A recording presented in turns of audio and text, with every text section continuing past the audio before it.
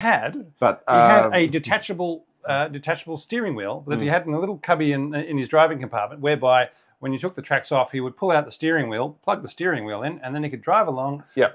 Quite happily steering his tank. And then there was also a chain drive from the drive wheel to the rear wheel. The rear wheels to actually give you propulsion. And that was in the early ones had the chain drive, and then some of the mid-series BTs, they changed a sprocket, and so it was a more direct tooth drive.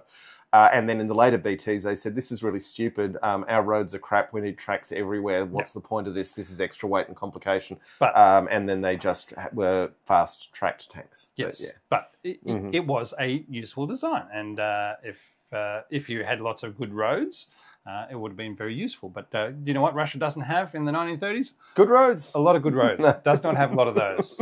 Does not have a lot of those. So, and you can make the argument that in any era, in any time, good roads will be a key target of the enemy. So, yeah. All right. But the BT-7s, they got up to 86 kilometres an hour without the tracks. So that's pretty bloody fast. Or 52 kilometres an hour with the tracks, which is still a speed at which any attempt to turn will see the tank and the tracks depart company. All right. So that's our stats. And we'll throw some more stats later on. All right. Design and development.